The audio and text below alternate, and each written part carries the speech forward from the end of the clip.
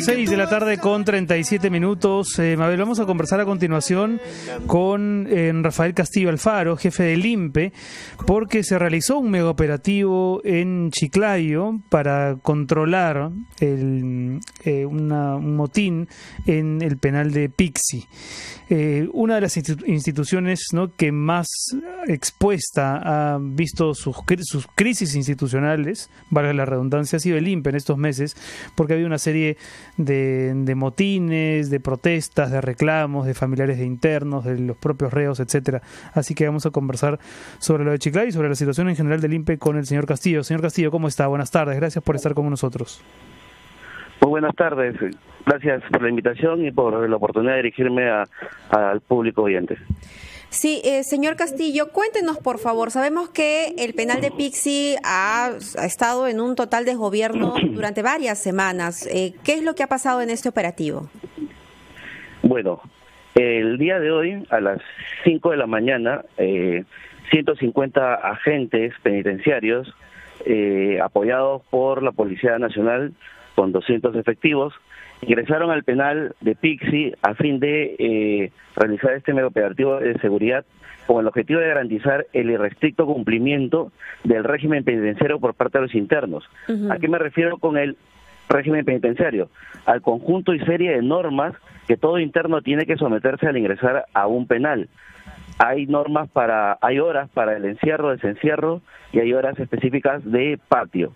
Este tipo de normas específicas no se venían siguiendo con rigurosidad, toda vez que, como es ya sabido por la opinión pública, hemos sufrido una disminución en el número de trabajadores, específicamente en el caso de Picsi, de efectivos de seguridad, por lo que nos era bastante difícil mantener el régimen. El día de hoy se realizó este mega operativo a fin de garantizar este cumplimiento, ¿no? Es una medida muy drástica que se adoptó debido a que algunos internos en el penal mantenían una actitud desafiante al cumplimiento de las normas. O sea, ya han retomado el control de Picsi.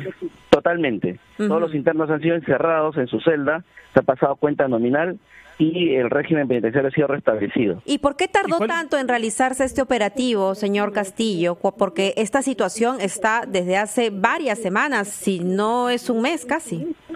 Bueno, esto ha sido un proceso algo complicado, como lo venía comentando, por el tema de la insuficiencia de personal, que podría no solamente hacer el operativo y restablecerlo, sino mantener el orden, ¿no? Entonces, poco a poco hemos hecho algunos movimientos administrativos para fortalecer el personal que va a este penal. Por ejemplo, el día de hoy se está integrando 25 agentes penitenciarios más al servicio.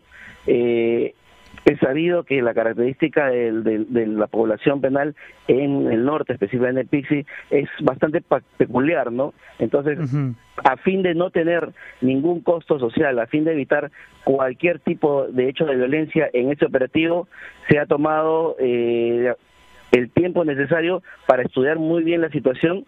Y bueno, el día de hoy puedo decir que gracias al profesionalismo del agente penitenciario y al apoyo de la policía, el operativo de hoy se dio sin ningún herido, sin ningún interno evacuado al hospital, y ningún agente penitenciario herido y ningún policía herido. Ha sido un operativo totalmente limpio. Esa es una buena noticia, ¿no? Porque hace poco, más bien, en Castro tuvimos todo lo contrario. Ya conversaremos sobre eso en un instante. Yo quería preguntarle cuáles han sido las nuevas medidas que los internos les ha costado entender que hay que incorporar.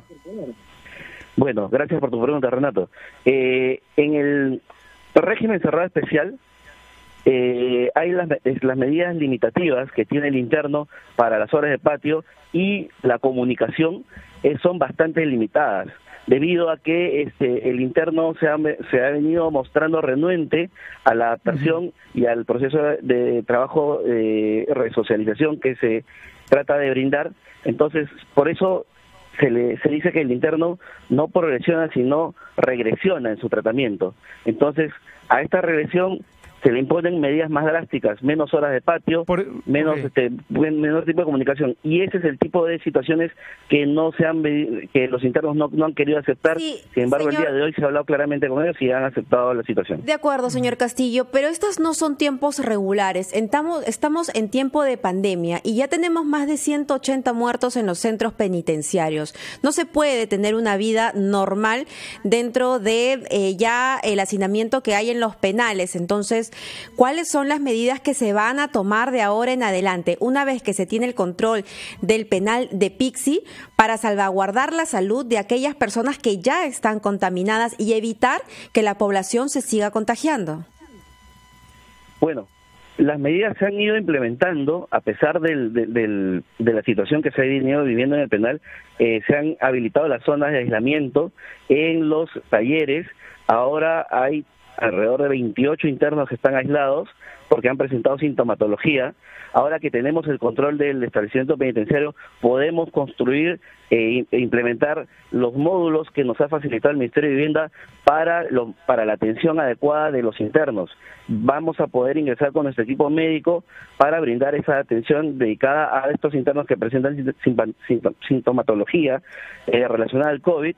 También es preciso señalar que el número de internos evacuados al hospital, ¿no?, de la región por un agravamiento en su sintomatología ha disminuido. Hace 2 semanas que no se traslada ningún interno, ¿no?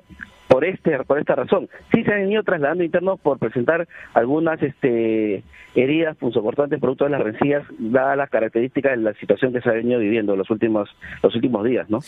A inicios de la cuarentena, el presidente Martín Vizcarra dijo que las cárceles, los penales en el Perú se iban a cerrar, ¿no? Y que en todo caso, si es que había detenidos por distintas razones, iban a ser ingresados a las distintas carceletas que hay en el país. ¿Cuál es el estado actualmente de esas carceletas? Porque quizá también ahí ya se están produciendo hacinamientos y se está pensando revertir esa medida que en marzo tenía sentido, pero que quizá 3 meses más tarde ya haya que modificar.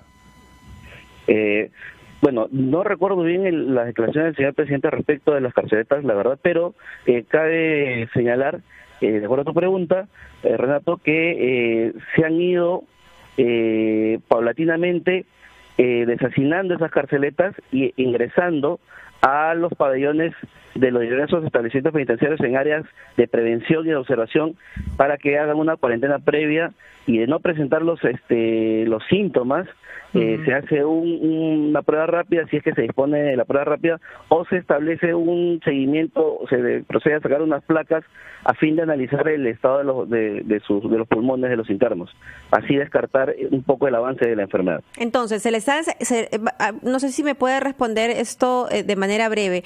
Si se les está entregando equipos de protección a los reos, hay tópicos en los penales, hay doctores, hay médicos en los penales, se les está repartiendo medicina de manera gratuita. ¿Hay agua y jabón garantizados? Eso. Sí, justo dentro del ¿cómo se llama? El paquete de inversión que se ha hecho, hay algunos penales que presentan obviamente problemas para garantizar el suministro de agua, pero eso ya más depende de digamos, la conexión que tengan al suministro de la ciudad, ¿no? Hay escasez de agua en determinadas ciudades por determinadas horas, entonces a eso obedece. Sin embargo, hay cosas que mejorar, por supuesto. La atención que se le brinda a los internos en los penales es una atención, normalmente trata de ser o es de carácter ambulatoria, pero nosotros tratamos de ir un paso más allá y tratar de hacer contención en el avance de la enfermedad dentro de la población penitenciaria para que esta no sea evacuada al sistema de salud, del MINSA o de salud, debido a que el sistema, la verdad, ya está bastante, digamos, tiene bastantes pacientes que atender y a veces no nos pueden atender, ¿no? Entonces tratamos de evitar. Sí, vamos a tener que conversar en otro momento y tratar de responder las muchas preguntas con las que nos quedamos ahora, pero muchas gracias por su tiempo y por aclararnos lo que está ocurriendo en Chiclayo con el penal de Picsi. Solo una última pregunta respecto a las cifras. Por favor, ¿nos podría dar las cifras actualizadas de personas fallecidas dentro de los penales y también de los trabajadores del INPE que han fallecido? Lamentablemente, respondiendo a tu pregunta, Mabel, Son 13 los trabajadores penitenciarios que han fallecido por COVID y actualmente tenemos un avance de la enfermedad respecto a la población penitenciaria de 188 internos que han fallecido. Es bastante lamentable comunicar esto. ¿Y contagiados? ¿Se tiene el dato de cuántos trabajadores penitenciarios hay contagiados? Trabajadores penitenciarios contagiados, más o menos alrededor de 400 trabajadores penitenciarios contagiados. Muy bien, muchísimas gracias por esta breve entrevista y sin duda mucho más que conversar. Para decirme. Esperemos que haya otra oportunidad. Era el nuevo jefe del INPE. Rafael. Hay que recordar que el anterior, Mabel, duró que 5 semanas, 6 semanas, ¿no? Renunció sí. Y entiendo que Rafael Castillo era el segundo y bueno, ha tenido que asumir ante la ausencia de una nueva designación. Así que ya habrá tiempo de conversar de Castro, porque hace menos de un mes en Castro se generó el motín que todos recordamos, con 9 muertos y muchísimos heridos. Es imposible que un mes más tarde se haya corregido, pero ya habrá tiempo para hablar de eso. Tras la pausa, volvemos.